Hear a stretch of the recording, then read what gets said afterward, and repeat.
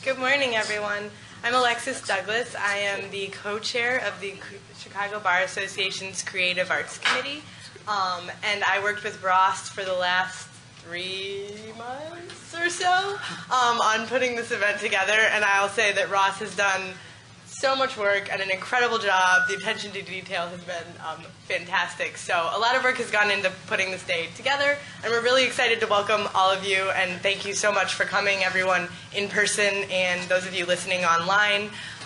For the people listening online, I think you got instructions on how to ask questions. Shoot an email over to our email address or GChat us, and Priya will not answer the question. She'll raise her hand and pretend like she's asking a question on your behalf. So if the panelists could all keep an eye out for that as well. And without further ado, I'll turn it over to Ross to give you a little background on how this day got started, and then our panel will happen. So thank you again for joining us. Well, thank you, everybody. Welcome to the first ever Chicago Video Game Law Summit. We're going to get started here in just a couple minutes. First, I just want to thank everyone who was involved in making this happen today. I want to thank Alexis and Jenny at the CBA for helping us get CLE credit for hosting us here at the CBA, for working out 100 little details. I want to thank all of my organizers, the Video Game Law Society, and Suzanne, of course. John Marshall, which has been awesome in letting us be a society and has given us a lot of help putting this all together. I want to thank all of our sponsors and all of our speakers who made it here today despite there being snow. Half of them flew in from out of state for this and are donating their time and money away from their families, so I really want to thank them. And of course, I want to thank Kent, who also helped out with a lot of the details here. So, sorry about the snow. We wanted to give you all the authentic Chicago experience, but there you are, especially the people from Chicago and New York who have been living through this all year. Now we can make people from California pay. Chicago Video Game Law Summit was an idea that we had about a year ago.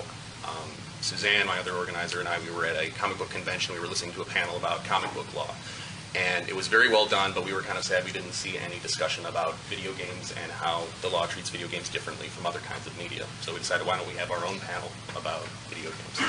But then we couldn't decide what kind of panel to have. We didn't know if we wanted to talk just about IP, if we wanted to talk about business, if we wanted to reach out to developers. And since we're gluttons for punishment, we decided to do all three, or all four, or all five, because we have 5 panels today.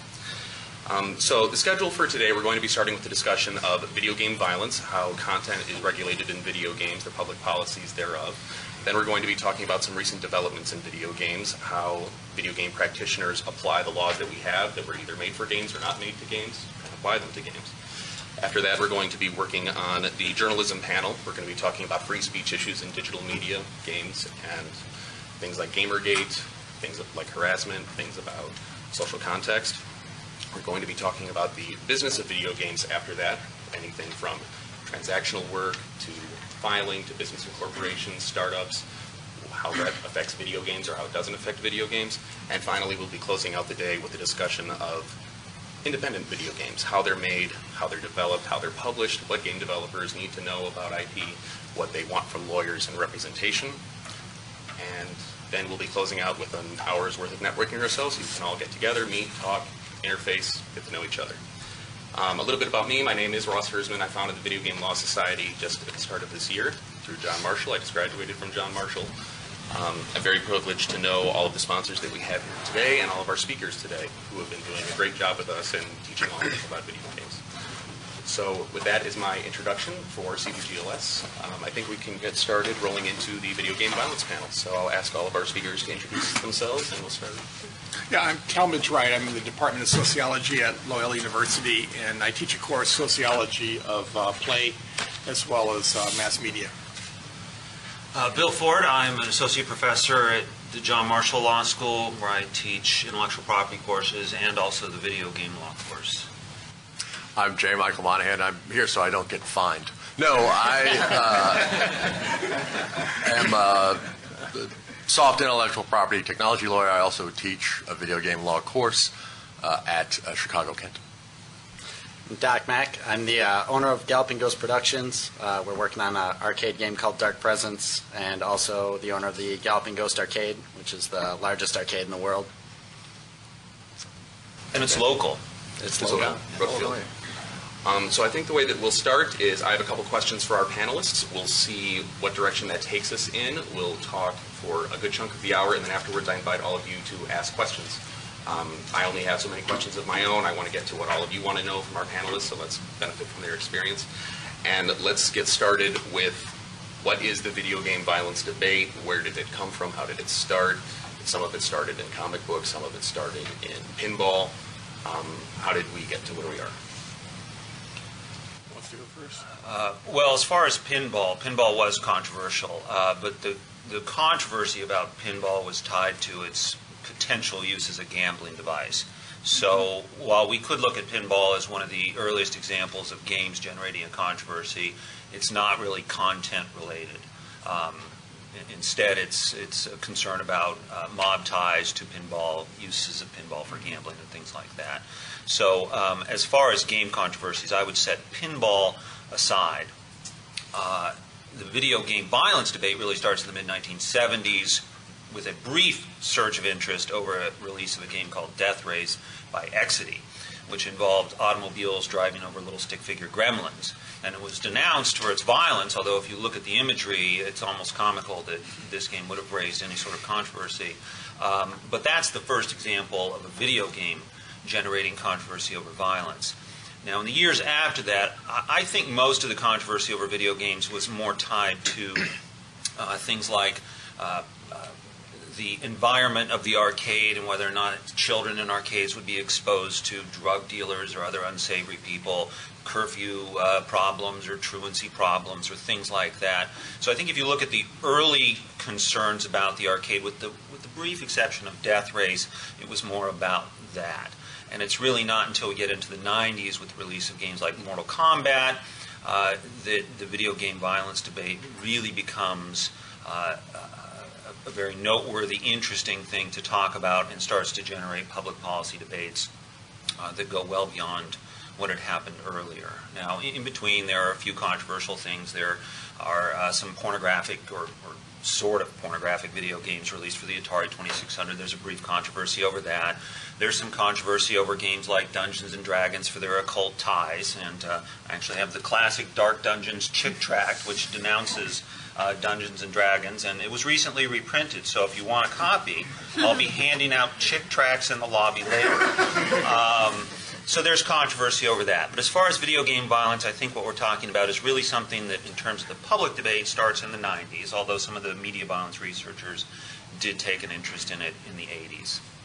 And I think you wanted to focus I was just going to say, I think it's important to contextualize this beyond video games. At least this is what I do with my students. So this debate actually goes way back, not just to Frederick Wertham's chastisement of consuming of comic books in the 1950s, but one can even trace this back to the reading of novels during the Victorian period, when novels were thought of as basically working class, especially novelettes, working class type of entertainment that was looked down upon by the status anxiety of the emerging middle classes in that period.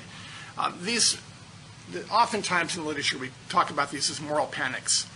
I'm not happy necessarily with the phrase because I think it doesn't quite adequately describe the phenomena, but nonetheless, periodically whenever the technology changes, whenever there is rapid social change within a society, you get these large-scale movements of what Howard Becker often calls moral entrepreneurs, who make their living by scaring the public, by connecting, in a sense, correlations that have little to do with causality in the public's mind to try to ease their anxiety. So I think that one has to look at the larger perspective beyond just video games to ask the question, what do we mean by representations of violence, and is it really violence that we're talking about here, or is it something else that's really going on? I think that that level of debate really still has not been fully addressed in this country to try to deal with this issue. I mean, there's more to be said, so I'll just stop there and let other panelists chime in here. So I guess my input would be on the legal side, just to build on what's been said about comic books, et cetera. Laws with respect to video games, at least historically, we can come back to some of the more substantive stuff. They do start early on with some laws that actually work. at least work in the constitutional sense, in that as arcades became popular, later than the pinball scene, more in the 80s when you started getting arcades like this guy runs with cabinet games, there were some challenges to like municipal ordinances, including one I think in Chicago, that had nothing to do with what games were there or what the violence of those games. It was more along the lines of issues of truancy, and so there were some statutes that prohibited minors, sort of put some like a blackout period, so to speak, where during school year, until 3 or 4 o'clock, then folks operating an arcade had to restrict access from minors. That was challenged under the First Amendment, which we'll talk about in more detail. But that one was easy because it is a time, place, or manner. The state or the municipality is not objecting to the content itself. It's the age of high school kids skipping school and trying to restrict places they can go hang out when they're supposed to be in school. That's probably one of the first examples of one of the statutes that try to regulate. Well, it doesn't actually regulate content, but it is sort of obliquely relevant to it.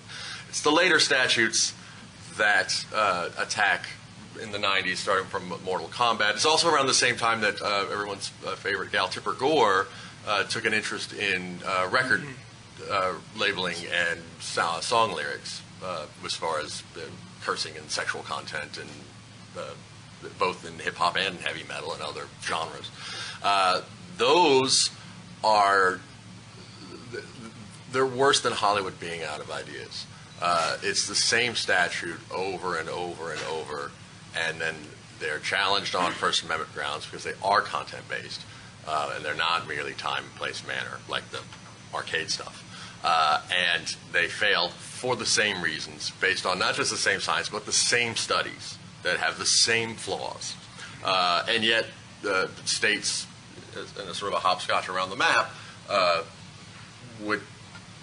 lobby for this would just go to another state, pitch the same kind of bunk science, or at least bunk studies, and try to come up with some way to crack down on minors gaining access through basically a retailer to content like Mortal Kombat. Grand Theft Auto is a favorite in this scene, as well as some others. Finally, so until 2010, 2011, you had, like when I would teach this, maybe a dozen appellate decisions, which made for a lot of reading, but a very short lecture. It's the same case over and over and over. The only thing that changed is by the time everybody's favorite B-Rod, Mr. Blagojevich, he got wind of this and got himself named as a defendant when Illinois' law passed. By then, it had been beaten down for the same reasons, et cetera, so many times that he got to level up his defendant status and pay $750,000 in attorney's fees for basically passing this dumb law. And so while it wasn't a circuit split, the circuits were really uniform in these laws are dumb and they don't work under the First Amendment for the same reasons we keep telling you. It did finally go to the Supreme Court after the California case, which is ESA v. Brown, because it was ESA v. Schwarzenegger, and as Schwarzenegger left office, he said, yeah, I really don't even want my name on that because it's really terrible. And the Supreme Court came down, echoing what all the lower courts had said, and has essentially resolved at least that version of the law. It still tries to bubble up. As I said, the lobby against these things really doesn't like video games, or doesn't like Grand Theft Auto, basically.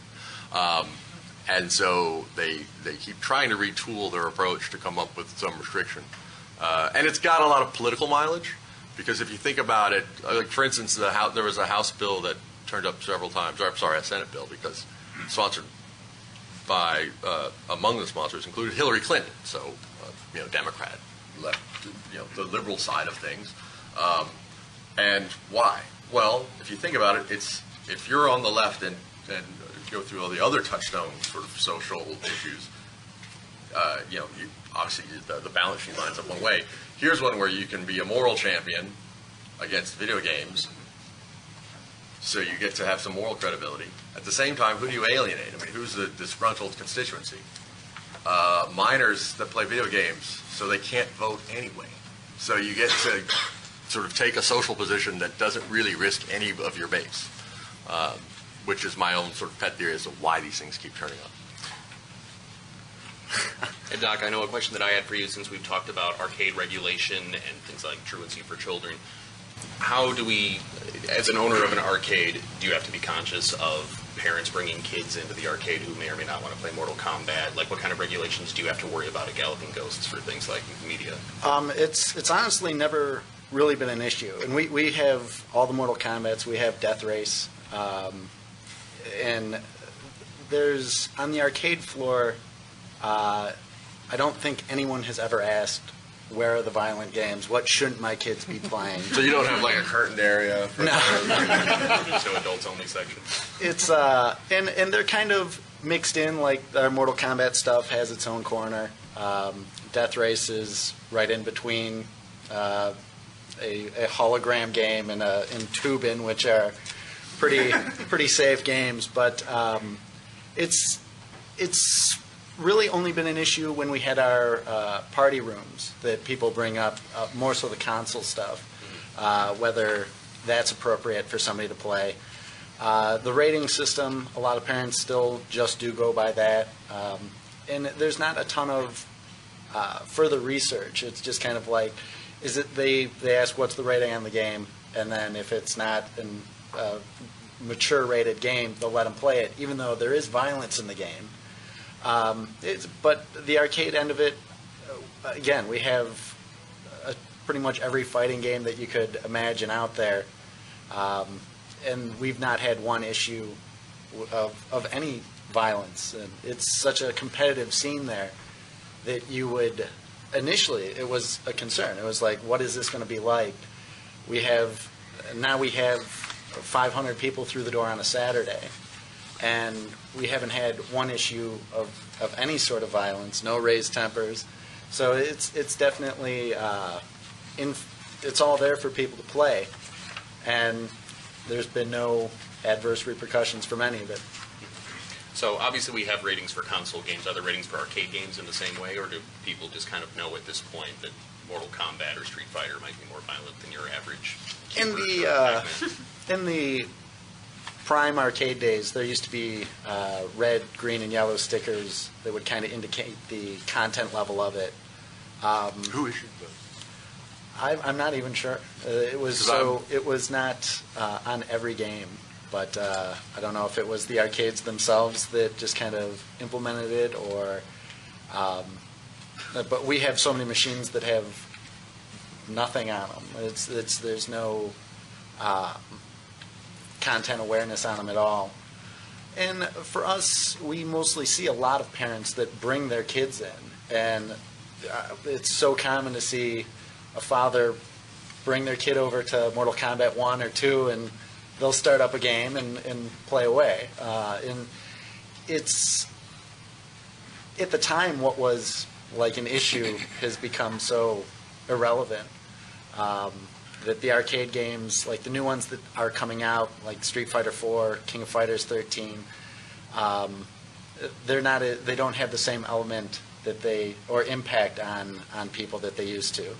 Like, they're still as popular, but the violence is, compared to games like Grand Theft Auto, like, it's just such a different level.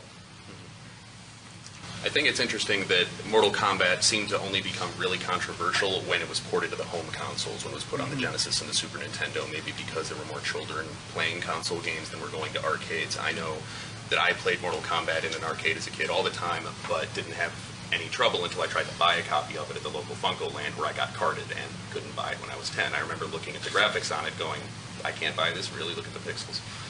The home console version of Mortal Kombat, to navigate some of that, did include the default setting had less, but you had to go into options to bloody it up.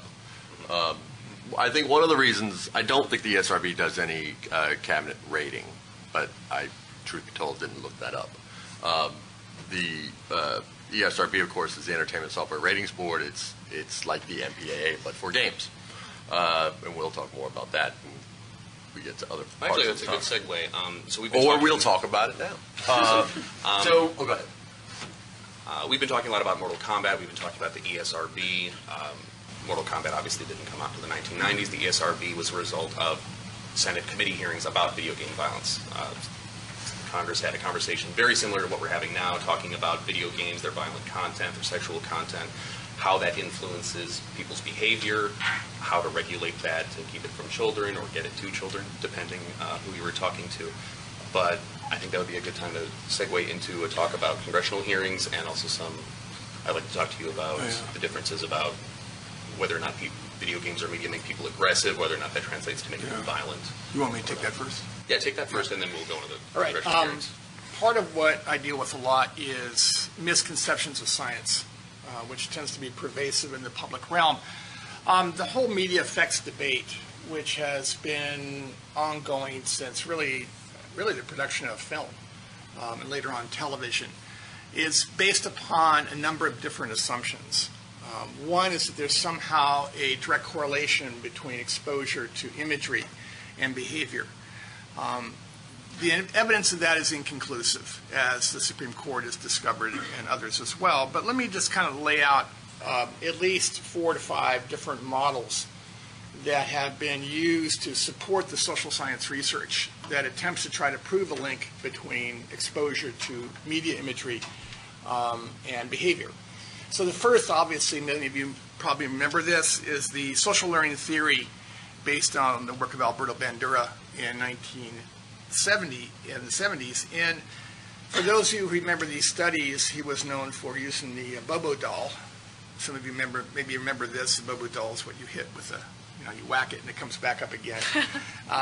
And the studies that they did at the time were experimental studies looking at children and their exposure to images and then watching how they beat up on the Bobo doll, making the assumption that if they were exposed to violent images on television that they would beat the doll up in an aggressive fashion, not, of course, realizing that that's what the purpose of the doll was in the first place, which children understood more than the researchers did about how that intention was going. But, aside from the details, the other theories that are important is that the direct descendant of the social learning theory was Craig Anderson's work, which was the germinal aggression model, which attempts to try to prove that there is a connection between aggression and exposure to violent imagery of any kind, TV, video games, media, whatever. In defense of that, there's also the catharsis model, which many of us can trace back to Aristotle. The exposure basically allows you to blow off steam. And this is oftentimes the defense of the industry compared to the researchers to try to go back and forth. I think both models are incorrect. Finally, the last two would be the cultivation theory of George Gerbner at the Annenberg School of Communications, which really looks at the idea of the mean world syndrome, that somehow exposure to violent imagery may not directly cause aggression, but that it produces a worldview that in fact implies that we're all messed up in this apocalypse and therefore we should all be pessimistic and blah, blah, blah. That fades into the more recent theories called desensitization, which assumes that somehow exposure to many violent images will make people less sensitive to actual real violence. The problem with all of these theories, and there's many problems with these theories, aside from the fact that most of them are done in laboratories that have little impact on real life settings, is that there's a direct connection in their minds between what people who actually consume media do and the sense that they make out of what they do. In other words, the idea of social meaning is left out entirely of all these experiments. We don't listen to what children say they do. We don't listen to what they think they do. And we don't look at what adults think and say they do. We have these preconceptions of what already exists. Therefore, the models that we use to do the research are already prejudiced in the beginning because we look for the results that we intend to find in the first place. They're not results that we look at scientifically. It's actually what I would call pseudoscience, which is why the media effects debates are now pretty well sunk in the psychological literature. If you were to go to a psychology department, the only people pursuing these lines of research tend to be those who have grant money to do so. And so there is a certain kind of charlatanism involved in this. I think you see this with Craig Anderson's work, with Jack Armstrong's work, And you also see this obviously with, the most obvious is David Grossman's work, who attempts to try to connect the idea of exposure to violence with the actual idea of mass killings. There's a lot of resistance to try to understand this critique, which is why I find I'm kind of flabbergasted by why these people don't want to look at the real science, because it's for some reason disturbing, and it undercuts the idea that somehow there's a moral continuity in the social order that we should all be following. In fact, people have different conceptions about what's real, what's violent, what's sexual, quite a few of the things. The regulation of that, of which is often what law is about. The couple things I mentioned, what I tell my students is I think Karen Sternheimer's book, It's Not the Media, is one of the best works out there for the popular masses to read. She actually does an excellent job of analyzing this relationship we talked about. She makes a point actually of visiting a morgue of gunshot victims and noticing the difference between what real violence looks like compared to what fictional violence. I often tell my students that I asked them if anybody has ever shot a rifle before, and I said, well, I've shot an AR-15, I've shot a German Mauser. I know what they sound like, what it looks like, and the kicks that they have. And I said, it's nothing like operating a keyboard with a mouse. It doesn't work the same way. So the actual physicality of violence that we associate with crime is never the part that gets into the debate. Rather, we assume that that physicality of violence is somehow equated with the visual aspect, whether it's a slasher film or a violent video game, when in fact there is absolutely no distinction between the two. It's quite a jump to make a jump between the visual and the actual embodiment of the notion of the image itself. And to make that jump would require you to have to think of a whole host of other variables that are involved in changing people's psyche to make them want to make a decision to commit actual crime.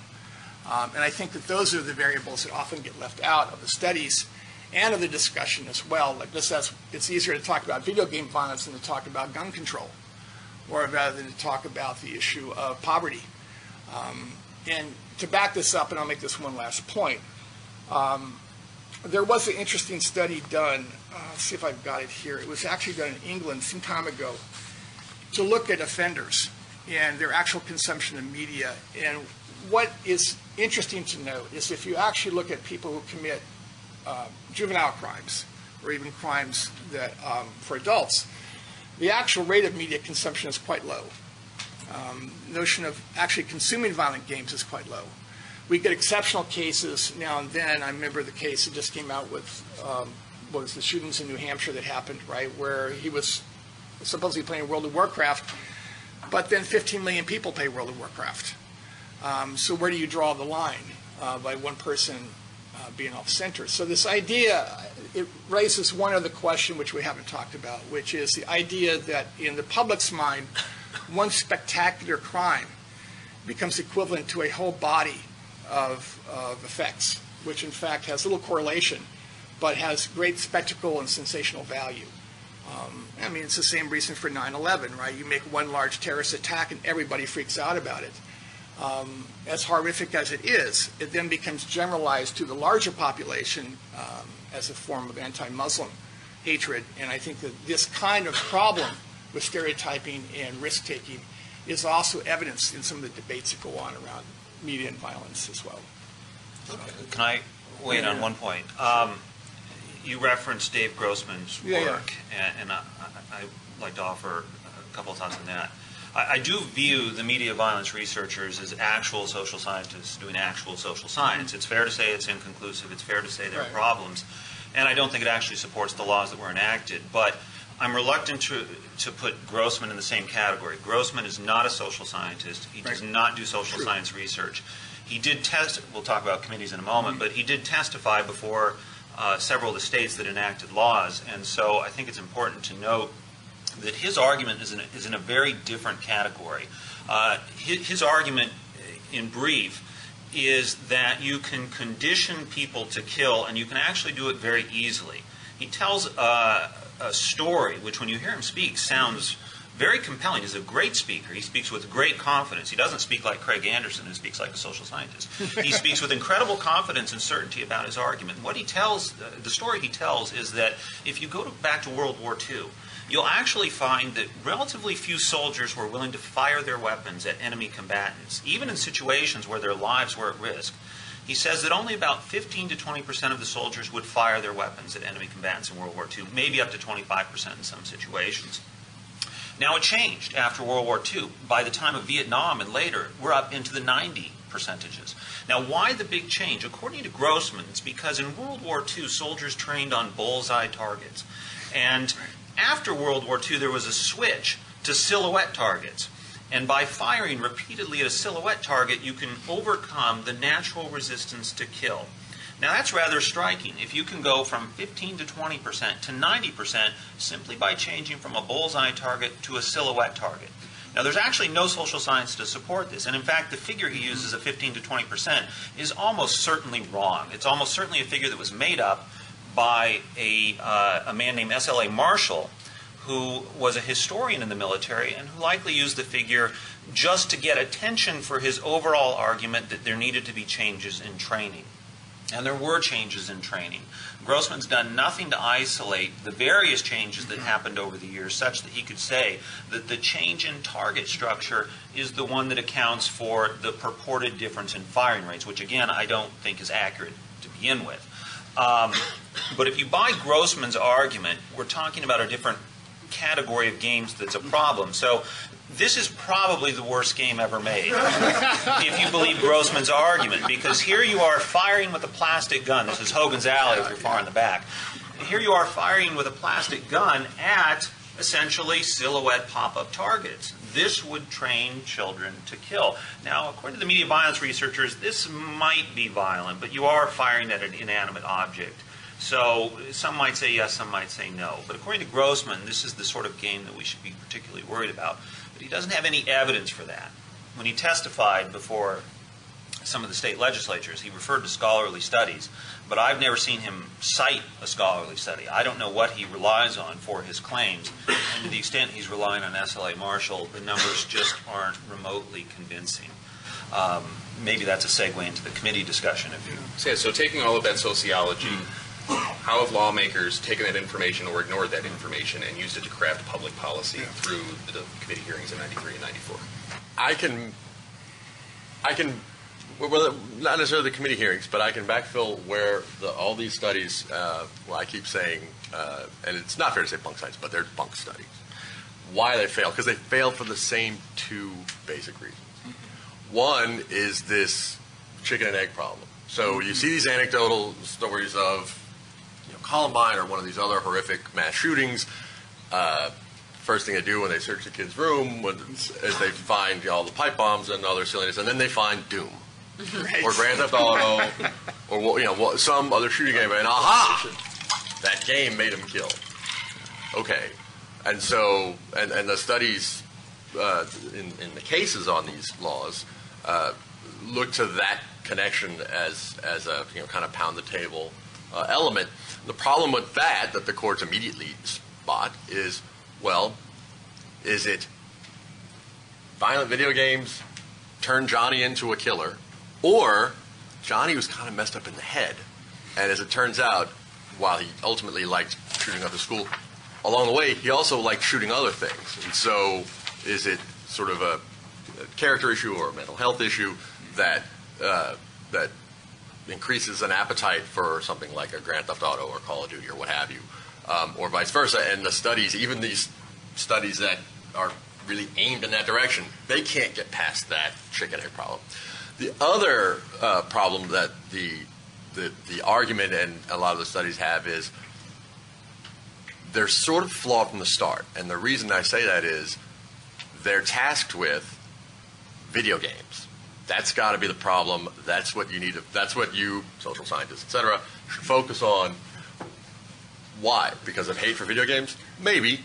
Also because the cow is out the barn on a bunch of other content, right? So if there's anything to this, if you're exposed to violent images or you're exposed to et cetera, and it's going to make you more violent or desensitize you or what have you, there's no way they'll get a law that gets to movies, because that's just too well settled. There's no way a court or a legislature could look back and say, you know, we shouldn't have let Sam Peckinpah make movies that have all that blood in them, and now we know better. That's done. That's not going to happen. So they have to come up with evidence and an argument that zeroes in on the new media, because that's the only one that's really on deck. And so a lot of these studies, they try to isolate it to video games, but they don't essentially account for or control for what about all the other violent content, which would still get you to the chicken and egg. I mean, if it turns out I'm wired to at some point go nuts and kill a bunch of people, probably along the way I'm going to read horrific stories and watch lots of violent films and play some violent games and tear the wings off flies. All those things are going to happen, but the chicken and egg issue exists. Well, I think we need to be careful about what the media violence researchers typically claim, and again, setting Grossman aside. So the claim by somebody like Craig Anderson is that exposure to violent media increases the probability that you will behave or think aggressively. Now, he actually said when he testified in Michigan, no one claims, this is a rough quote, no one claims that a well-adjusted 15-year-old who plays a violent video game will become a mass murderer. Obviously, it doesn't work that way. So, yeah, we're talking about people who have pre-existing problems. But the claim, if we're talking about really violent behavior. Right. But the claim is it increases the probability. And the way you control for exposure to other media is, in part, through a laboratory study. Now, there are reasonable criticisms of doing a laboratory study. It's an unnatural environment. It may only show short-term effects. But the idea is you randomly assign one group to the violent treatment and then one group to the nonviolent treatment, and then you try to measure, and there are problems with these measurements, but you try to measure if there's an increase in aggression in the people exposed to the violence. Now, I actually don't think the science was all that important in the state legislatures that enacted this. I really don't think it was about science. At least in 3 states, I think it's fairly clear that what you had was one member of the legislature who took a particular interest in this issue. And the interest was tied probably to something more along the lines of shock at certain particularly violent games, like maybe Grand Theft Auto. And there was also often a misunderstanding. Many legislators thought that Grand Theft Auto allowed players to rape women in the game, which is not a feature of any of the Grand Theft Autos. I know there's a random event in Grand Theft Auto 5 that provoked some debate about whether a rape was depicted.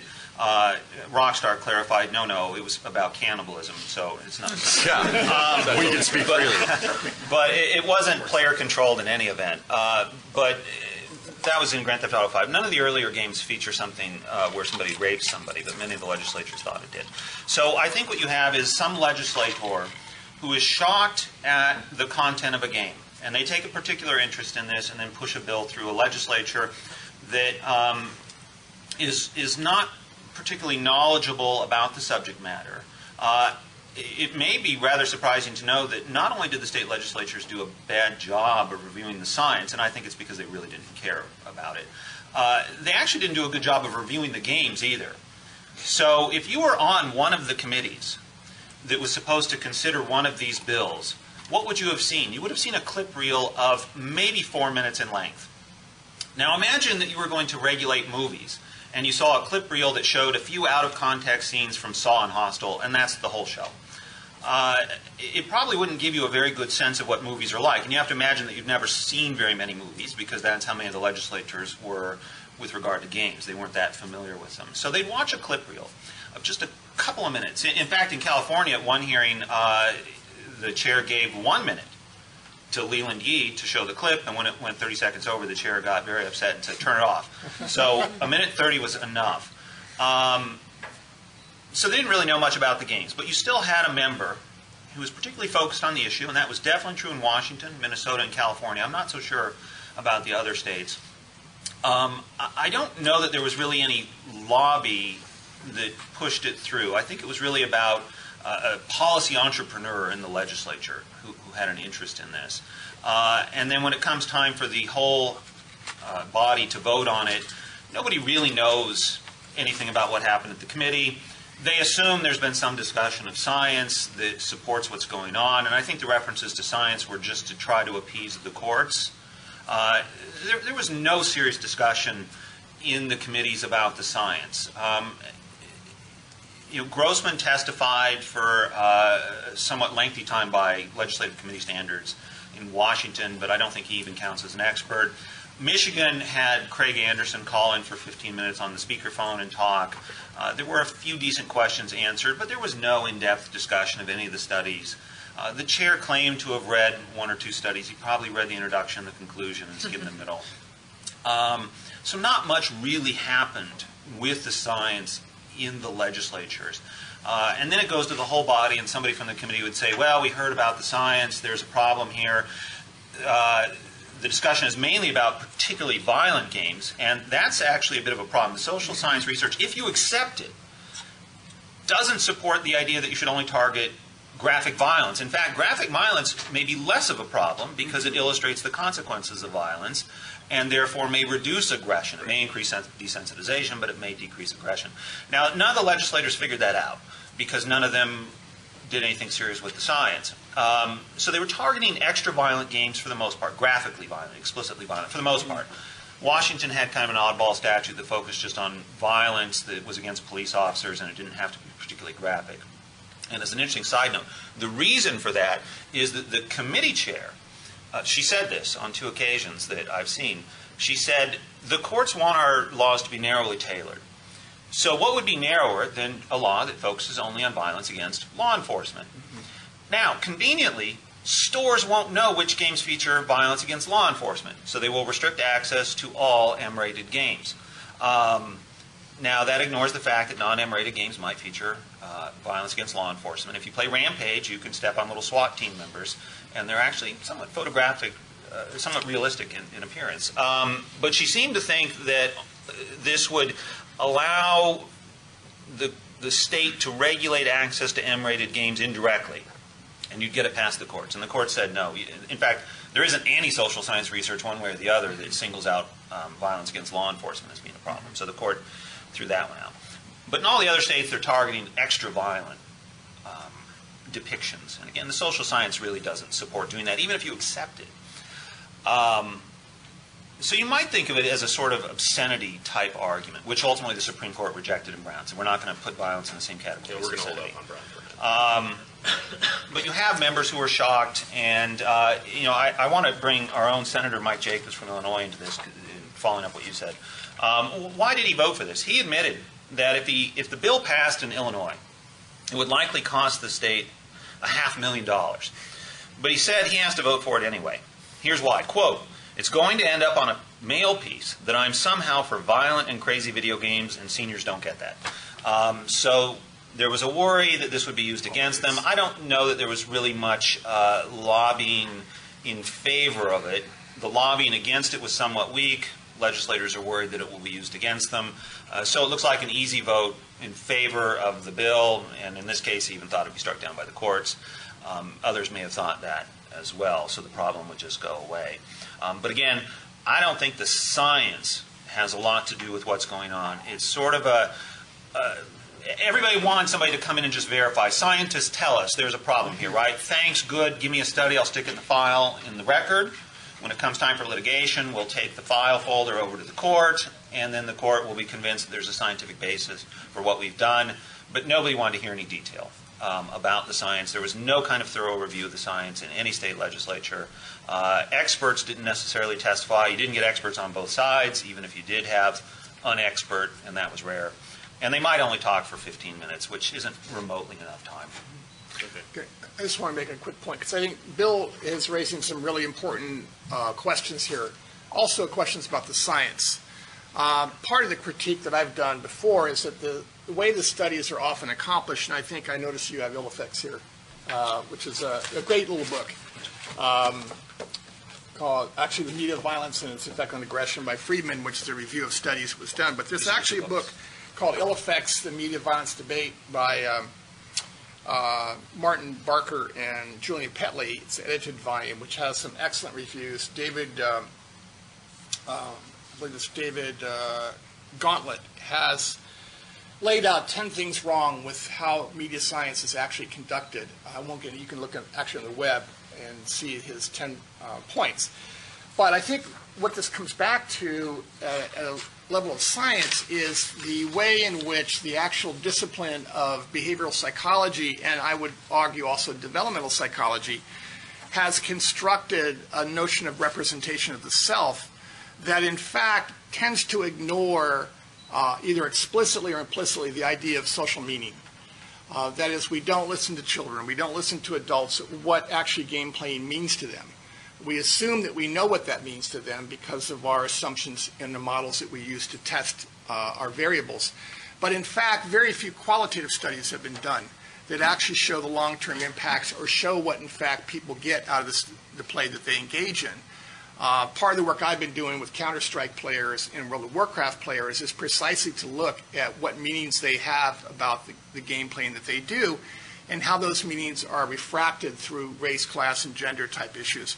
This doesn't mean that the media issue of gaming is unproblematic. We all know this. There are stereotypes of race and sex that involve in all these issues. But we have to be able to differentiate between the stereotypes that are produced in content, the narratives that are being told, and the meanings that players themselves get out of these contents. If we make a straight assumption, even about trash talking, for example, that it's often made on an invidious basis of anger or hatred, we would often miss the idea of things like humor, things like parodies, satire, often which may, in a sense, when you have people that you don't know that you're playing with, may go unnoticed.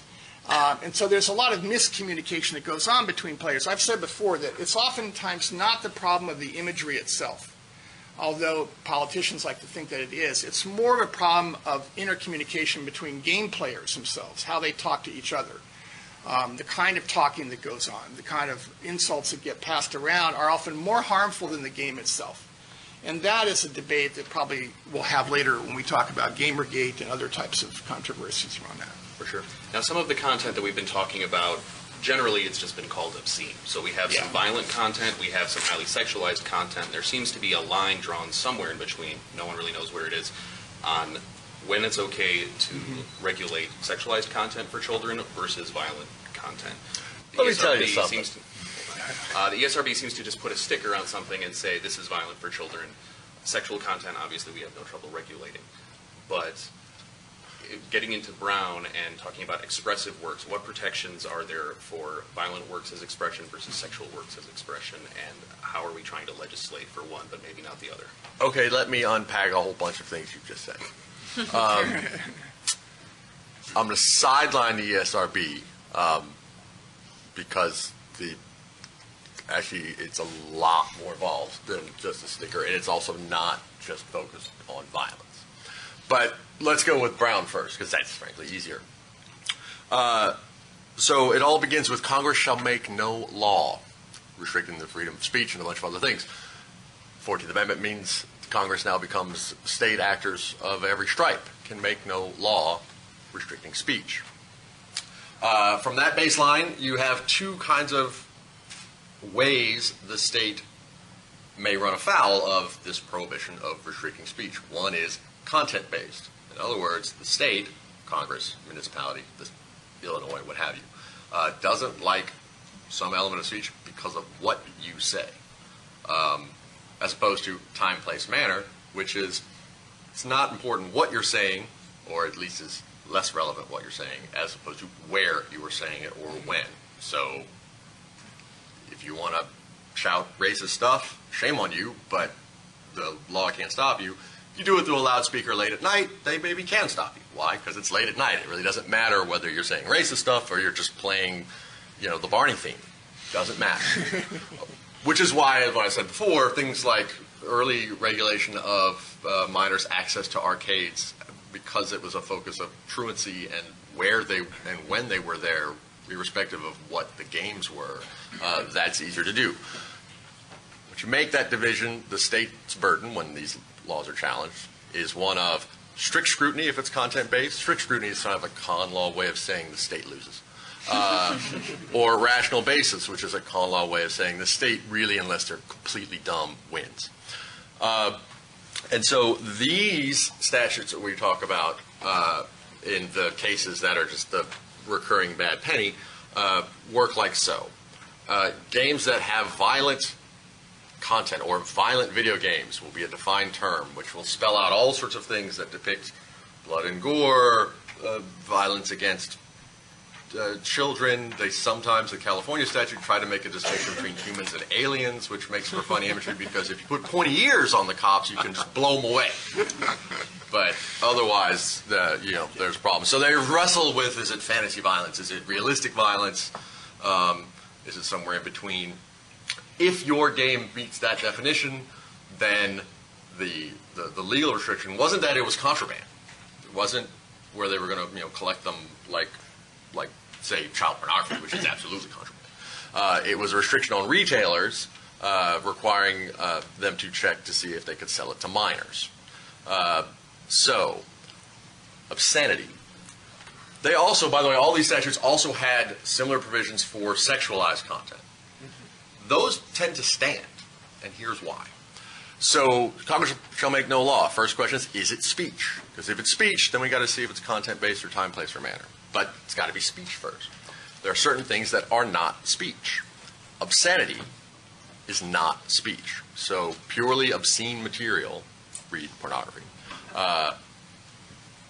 Although the level for it, know it when you see it, etc., has made it a fairly small subset. But sexualized, hypersexualized content can be subject to regulation for two reasons. One, at a certain level, it's, quote, obscenity, which doesn't meet the speech definition. That's what's known as the Miller test. These statutes didn't even go for Miller. They went for a later test called Ginsburg. And what that case stands for is there is content that's not quite obscene because the definition of obscenity has gotten to a really fringe stuff. So the sort of pornography that I'm told lots of people enjoy on the internet, which does not necessarily qualify as obscene, is still subject to Ginsburg. And what Ginsburg says is there's speech that is not obscene, so it is still speech. But depending upon its audience, the state can still regulate it on a content restriction. So that's why you have to be of a certain age to go and to view pornography. Not because it's not speech, but because it falls into the Ginsburg world where the state can regulate access to that based on the viewer's age. So no pornography for minors, which is sad for a lot of minors. The video game folks like that idea because that's an easier target. Trying to ban this content outright, movies are out the door, so they've got an uphill battle. But surely these horrific video games shouldn't be in the hands of precious children. And so that's why these statutes would be aimed at, you had to card somebody, or you had to, or you could be, you, the retailer, would face a fine if you sold what was defined by the state as violent video game content to a minor. The circuit courts that dealt with this and then ultimately endorsed by, and embraced, frankly, by the Brown Court, said that, yes, violence is not sex. A lot of people don't like them. A lot of the same people don't like both of them. But sex, which is what fuels the concept of obscenity, is a very different creature than violence. For a couple of reasons. One's articulated by the courts are violence exists in all these other media, and it's too impossible to sort through, unlike sex. In other words, the Iliad and the Odyssey have violent depictions, amputations, decapitations, and all those sorts of things that, on paper, could fit the bill for other hyper-violent content, but truly we're not talking about carding kids to buy the Iliad. Another reason it's not quite spelled out by the court is, if you think about it, with very few exceptions, there's no kind of analog for violent content, for pornography in violent content. In other words, there are no videos with a very hastily written script about a pizza delivery that turn into a spattery bloodfest, right? Whereas I'm told, because I've read about it in People magazine, that those sorts of films exist on the internet. And so you don't have the same, it just doesn't parallel as well. And so in Brown, the folks on the side of these laws essentially recognizing that they may not be able to fit into obscenity, but asserted that for the same policy reasons we want to protect children from violence, and we already do that with Ginsburg, so we need to do it with violence. We do it through Ginsburg with sexualized content. We need to do it for violent content. And the court rejected that, again, because of this, there's too much baby in the bathwater. We can't sort through what would be violent. Other speech issues, that, by the way, with these laws were that on top of this, you got to check ID and can't do the transaction with a minor. There were certain postings that, like stickers that would have to go on the games that met this criteria. And so, again, just as the government can't stop you from speaking absent certain tests, the government also can't compel you to speak absent certain circumstances. So that was also a speech issue of the labeling requirement. So there's First Amendment law in a gallop, huh? Okay, so since we're running short on time now, I'm going to do one more question for the entire panel, and then we're going to move on to your own questions. For this last one, I want to start with Doc to give you a chance to jump in here, and then we're going to bring it down the line. So in terms of violent content and the way that games are moving forward with new technologies, enhanced graphics, virtual reality with the Oculus Rift, as a game developer, what kind of content would you be putting in your game? Are you aware of violent content? What kind of things you want to put in, not put in? And then after we hear from you on that one, I want to move into how things like the Oculus Rift and virtual reality will affect the physicality of games and how people interact with games more directly. And for the game that we're working on, it's a fighting game. We use live actors similar to the older Mortal Kombats, which was initially one of the concerns when those games came out. The concern was, since the artwork was real people instead of just drawings, would that affect people differently? Everybody in our game, it's all live actors shot in HD. That makes it a little more difficult to use in a, like Mortal Kombat, they use more of a gore aspect, where you're decapitating people, you're ripping arms off. With our game, it went for almost more of a artistic violent aspect to it. And there were times, like, even talking with the actors, where they were like, are they going to be all right filming this?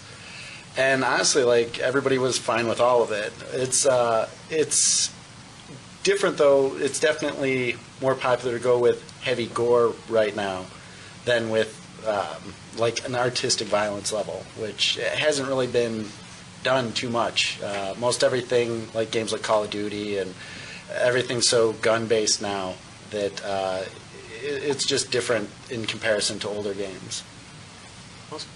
Tal, can you take us through some of the physicality of future games like Oculus Rift? Are we going to see things like little murder simulators where you're stabbing people with physical actions? Are we going to see sex simulators? Yeah, I don't know if I want to speculate on where this is going to go. Those are already out. Yeah.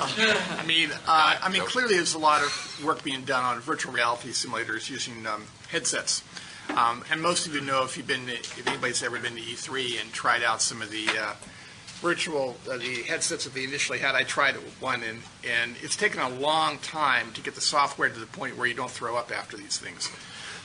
Because obviously the coordination between your inner ear and your eye and what you see can create quite a bit of a problem. Now, a lot of that's been resolved using software, which then raises the issue of content. And it goes back again to the question of forms of media.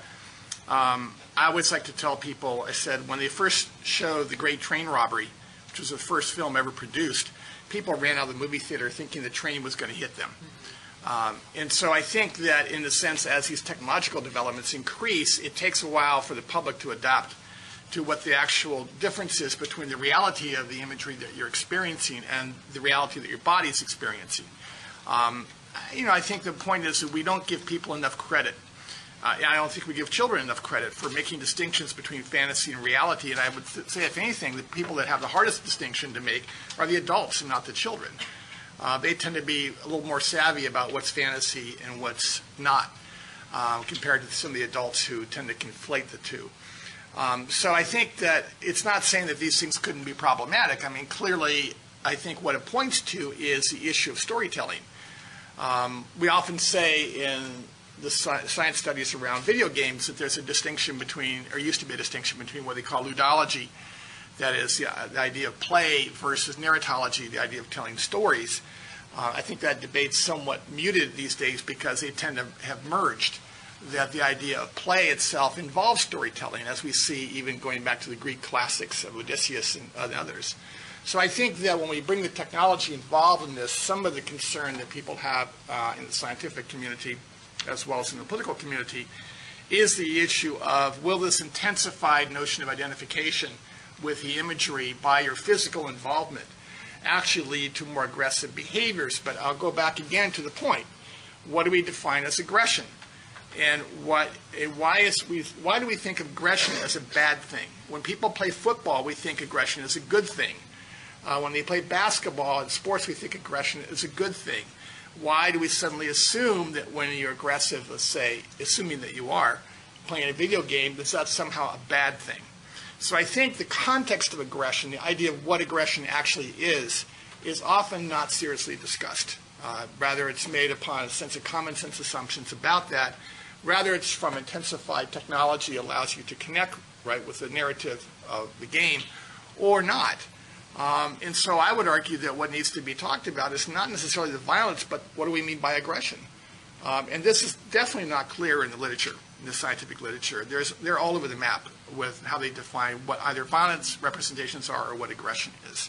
So I think this would apply even to the technology, right, of virtual development. I mean, one could easily see this being used for nefarious purposes, right? One could see it from political purposes. I've said before, the left often criticizes the issue of popular culture and mass media from the standpoint of not producing revolutionaries and people wanting to question the capitalist system. The right, on the other hand, critiques it from the standpoint of the idea of moral turpitude. So, and in both cases, what you have is a lack of distinction between what people make out of the stories that they consume and the play that they engage in. So, I'll leave it at that. So with that, we'll take some questions from the audience. You can come down to the microphone here, and that way we can all hear you, and we'll probably be able to have time for 2 questions. So there's a concept in First Amendment law that you shouldn't limit adults to that which is fit for children. And there's also this other related concept that I shouldn't have to agree with the message to agree with somebody's ability or right or the option to have that message expressed.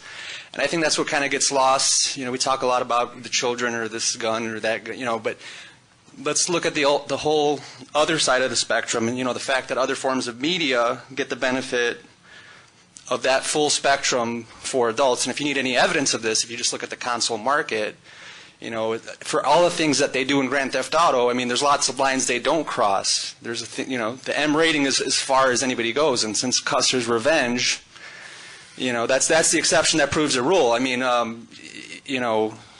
do I want games where you can, do I want Baghdad Fraggers 2015 and you can go and mow down innocent children?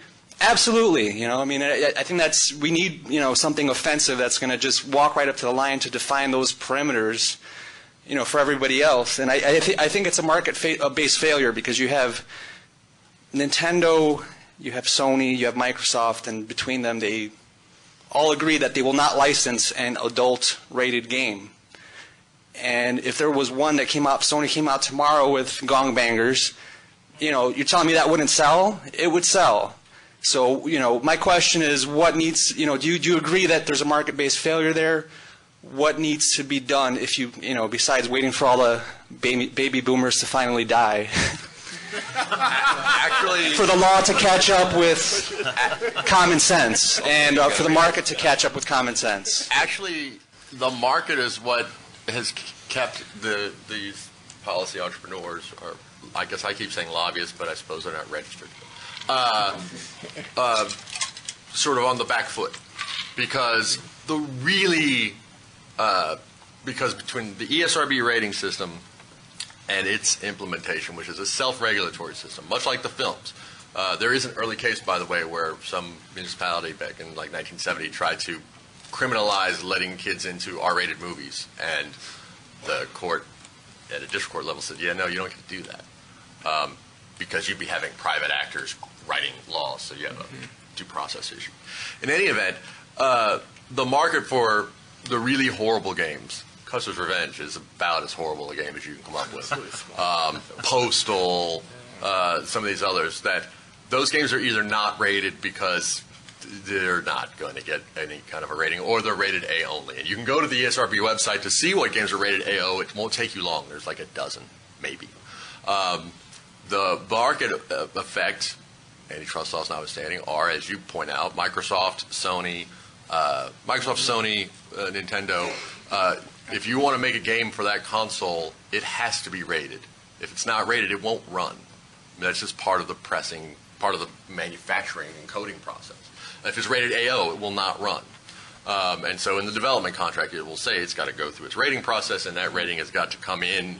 Sometimes it'll say it's got to come in at T, or if nothing else, it has to be M or below. Or it won't run our console.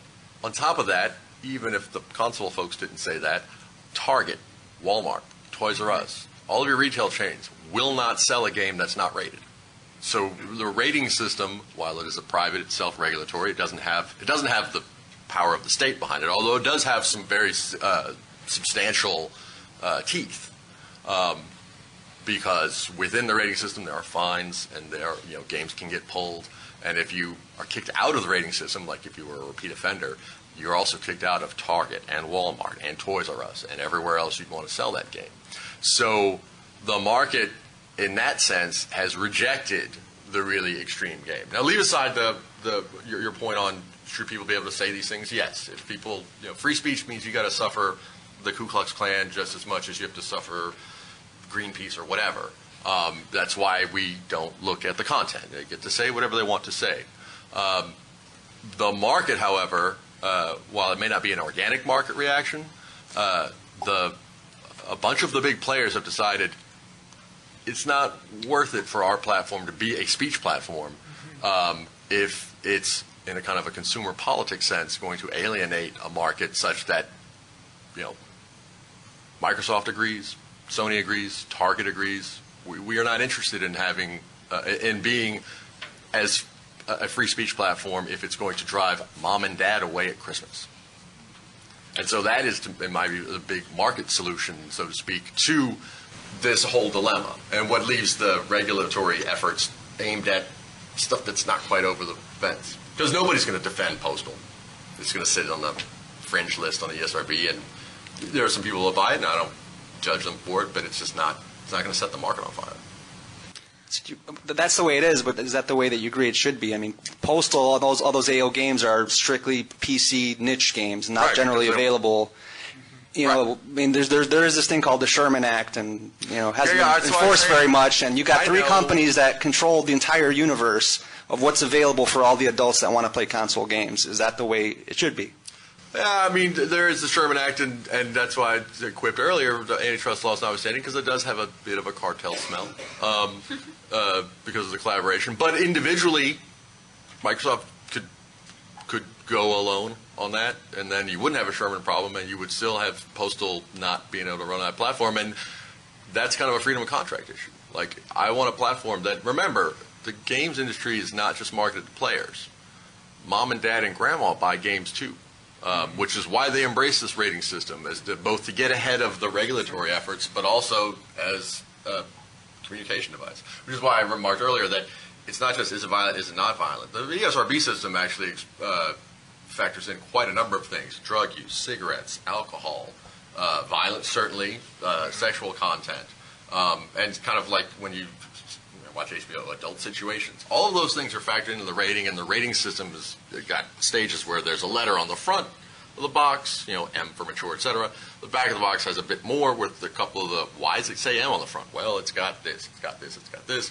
And then further into the materials, if you look on their site, or usually inside the box, is an even more elaborate description of why it got rated the way it did. I actually have to call it a time right there. We're right at our max. So I want to thank all of our speakers for answering all of my questions, and as many as we could get to right now. We're going to be back in 15 minutes with the recent developments in video game law panel. And I'd also like to remind everyone that on the second floor we have a video game law museum. You can go and check out all of the games that we've been talking about today, some of the legislation that helped lead to our legal status in games today, as well as play a game of Mortal Kombat. So, but sadly, there will not be a Custer's Revenge tournament.